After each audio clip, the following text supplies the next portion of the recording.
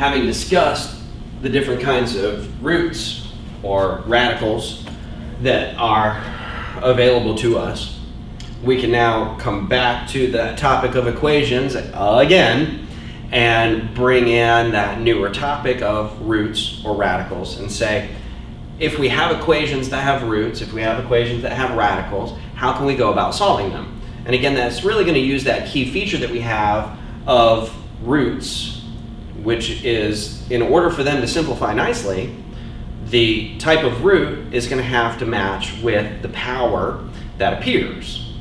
Well, we might not have the power already, but because it's an equation, we might eventually get to a place where we can incorporate a power and unlock that square root or cube root or whatever we might have. So if that's kind of the idea there that we might be able to use, then that's going to be our driving force, really. We're going to need to get a single root by itself, whatever root that might be. So we would want to get that by itself on one side in an attempt to unlock that one root.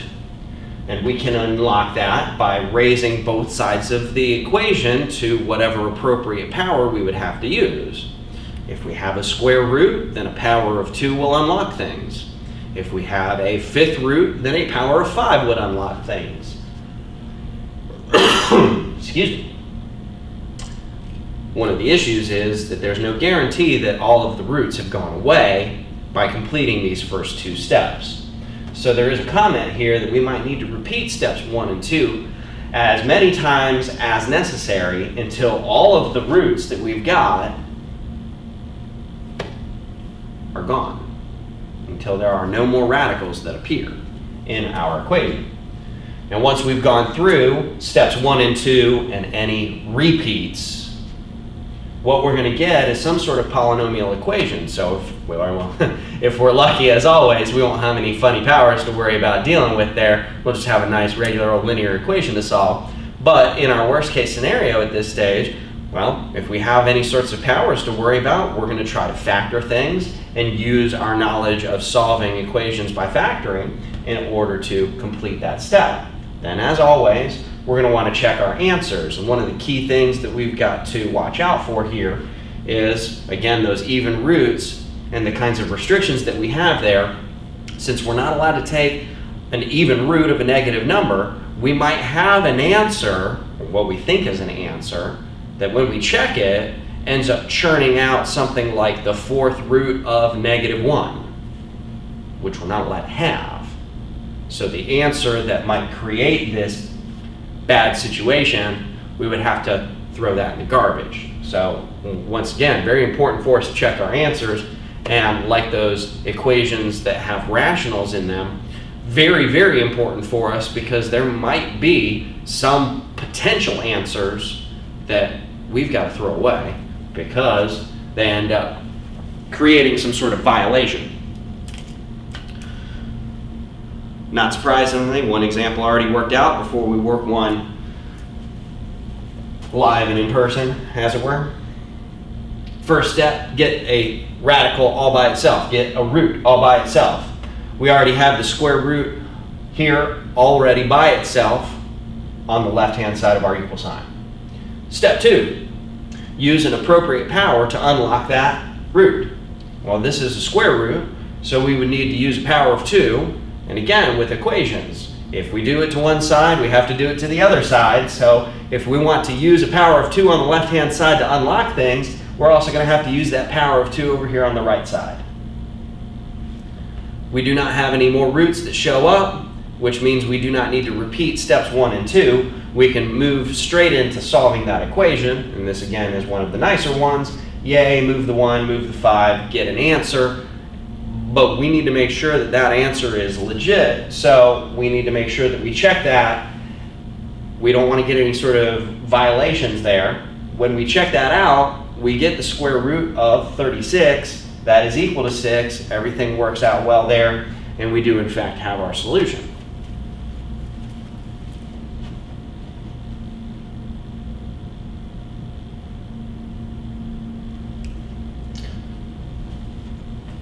In our next example here, when we start reading through this is a cube root. So that'll be important here in just a moment. The other thing really that I want to worry about first, though, is the fact that that cube root is not by itself on the left-hand side of the equal sign. That cube root has this +6 that's showing up. So I have to worry about first moving that +6 out of our way. So if we subtract 6 on both sides, we will get that cube root by itself. Once we have that cube root by itself, now we can go ahead and use the appropriate power to try to unlock this. And that would be, because of it having a cube root, we unlock it with a power of 3. If we apply that power of 3 on the left side of our equation, we must also apply that power of 3 on the right-hand side. So we have to take that entire number, -5, and raise that to a power of 3. The left-hand side unlocks. Yay!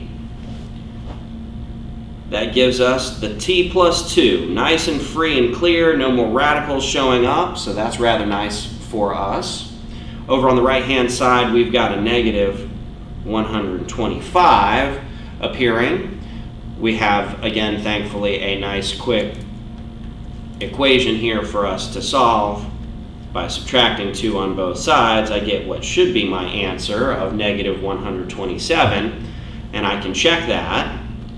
I will leave that to you to verify for yourselves that that is in fact correct, and you should find that everything does in fact work out hunky-dory. So we've got our solution here, just the one. T is equal to -127. No matter what root we have, we can unlock it using the appropriate power.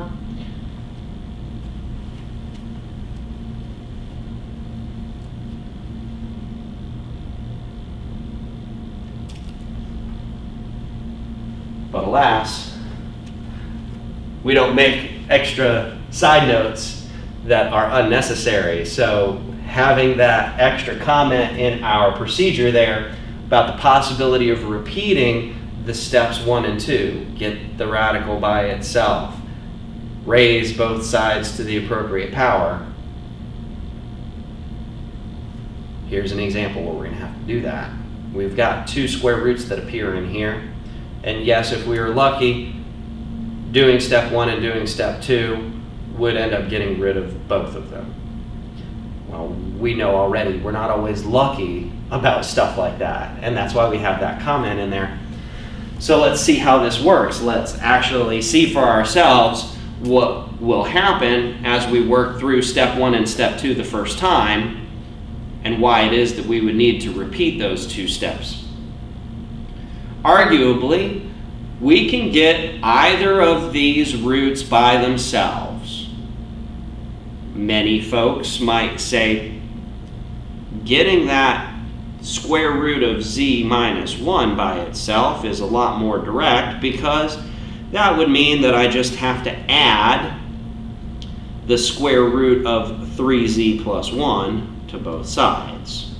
Now we're going to add that at the beginning of our right-hand side so that we don't accidentally lose track of the fact that that 2 has got a negative in front of it, or now a subtraction sign in front of it. So that's just kind of helping ourselves along the way to make sure we don't accidentally lose track of that. On the left-hand side, we have a single root by itself. So we will try to raise that to the appropriate power so that we can get a little bit of our unlocking action to take place. And if we raise the left-hand side to the power of 2, then we must also raise the right-hand side to the power of 2.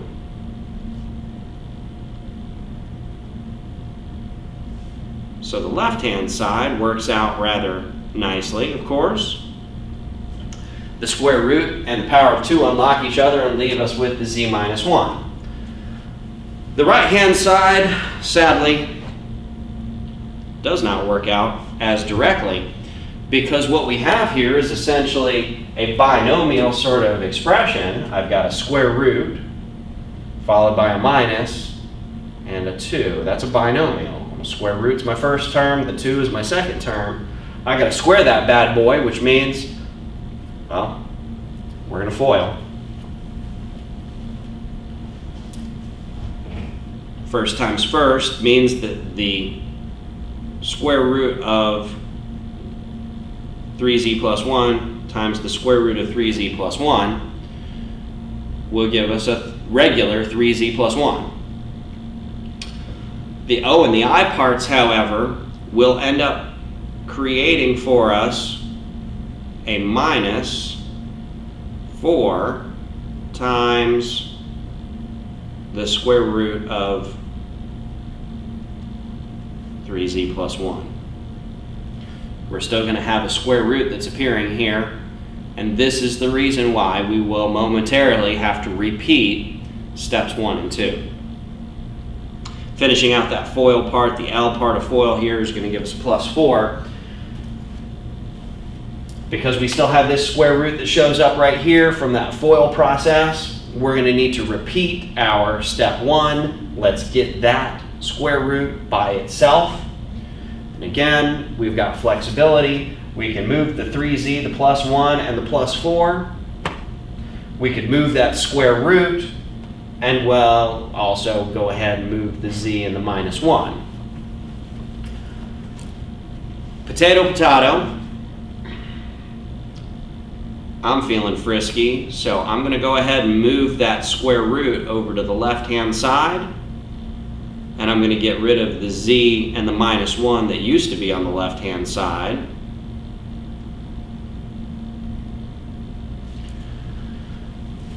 I had a 3z to start out with. I'm going to get rid of z by doing minus z on both sides. So 3z minus z will give me a 2z.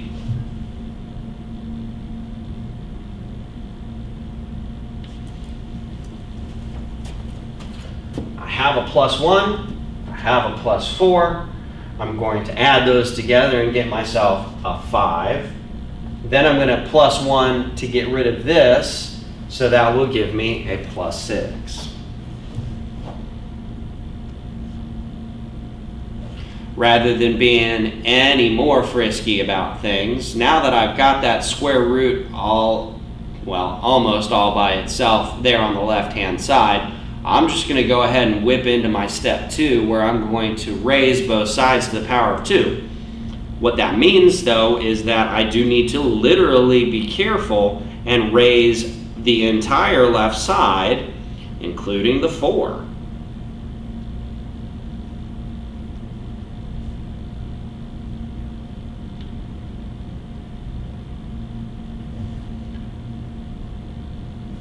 I need to raise the right-hand side.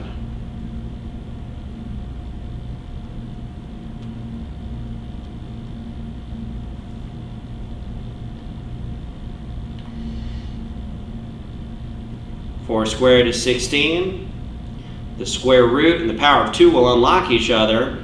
I'm going to need to keep that 3z plus 1 in a set of parentheses, though, because of that extra 16 that's sitting out there in the front. I need to make sure that I don't end up confounding myself about how things work there. So playing it safe to make sure I don't make any sort of unavoidable mistake, I'm going to go ahead and keep those separate by using parentheses around that 3z plus 1. Over on the right-hand side, another situation where we have the FOIL. At least this time we are looking at a much more traditional FOIL type problem. First, outer, inner, together already into a single term. Last.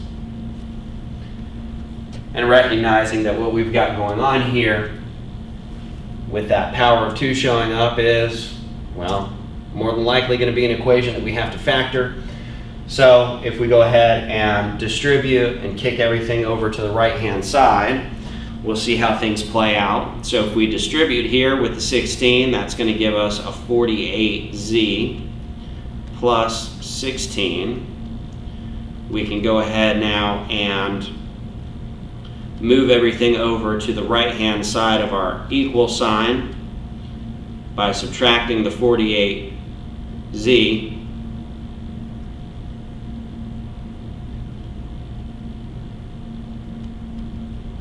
and subtracting the 16, and then we'll make the executive decision as well to have the equal 0 appear at the end rather at the front. So again, very quickly, I'm subtracting 48z, I'm subtracting the 16, and when I do that, I'm just going to go ahead and put my 0 and my equal sign at the end rather than at the beginning, simply for convenience sake. All of these terms happen to be even, so officially speaking, we could go ahead and factor out, or even better, we could just say, let's go ahead and divide through by 4, and that would give us a z squared, a minus 6z, and a plus 5. Dividing by 4, totally allowed, and gives us something that is hopefully a little bit quicker for us to factor. Excuse me. Let's get ourselves just a little bit more room here to finish that factoring process. So factoring that bad boy, we would have a z minus 5 and a factor of z minus 1, setting each one of those factors equal to 0.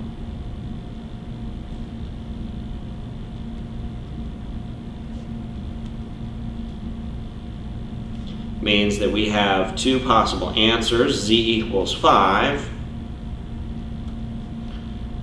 and z equals 1.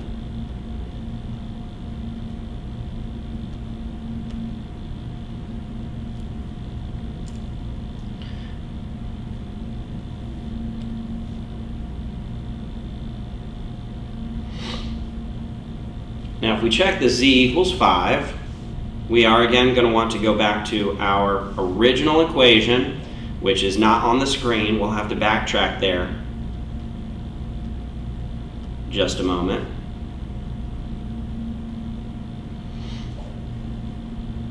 So let's backtrack up to that original equation. We can just barely fit that first one in there. So that original equation starts out with a negative square root 3, z I believe is going to be 5, with a plus 1, followed by a plus square root z I believe is going to be 5, minus 1, all underneath that, equals negative 2, yes or no. So the 3 times 5 is 15, 15 plus 1 is 16, square root of 16 is 4, and a negative out in front, negative 4. 5 minus 1 is 4, square root of 4 is 2, so that means I've got a negative 4 plus 2 equals negative 2. That checks out. I want to do the same thing with my other possible solution, which is the z equals 1. So another negative square root 3 times 1 plus 1 plus a square root of 1 minus 1 equals negative 2. Yes or no? 3 times 1 is 1, 3 plus 1 is 4, square root of 4 is 2. Slap a negative out front, negative 2. That's going to be a 0. Negative 2 plus 0 equals negative 2. That checks out. So I am in fact lucky in this particular case. Both of my answers are solutions. So we have z equals 5 and z equals 1 coming out of all of that work there.